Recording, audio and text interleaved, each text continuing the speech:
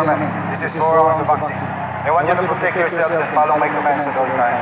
No hitting behind the head and keep your punches up. Is that clear? That's love, back to your corner. Yan po, narinig natin ang third man in the ring. Si referee Fernando Pixer II.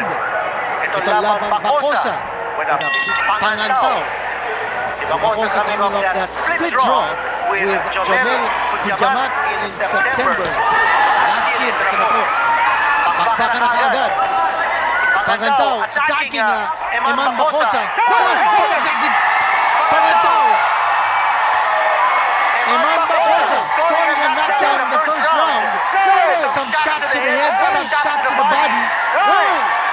Hindi na nakatatayo ito. It's over! It's over!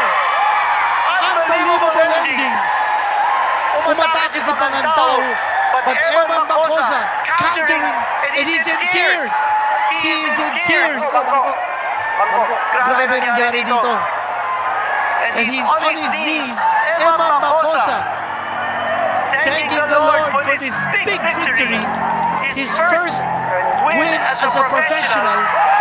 At tuwa po ang ating division world champion, Senator Manny Pacquiao. You see him smiling and giving the thumbs up. Eman Bacosa scoring a first round knockout over Noel Pangantao. And Pangantao now leaving the ring. And Eman Bacosa acknowledging the cheers of the crowd. He was in tears.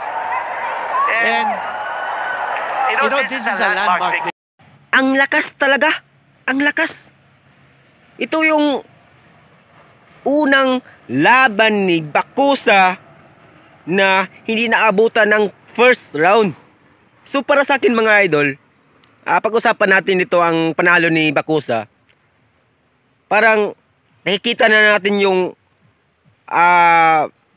yung future niya mga idol. Parang siya ang sumusunod na Manny Pacman, di ba? Yung anak niya, yung ama niya mga idol, yung ating idol na si Manny Pacquiao.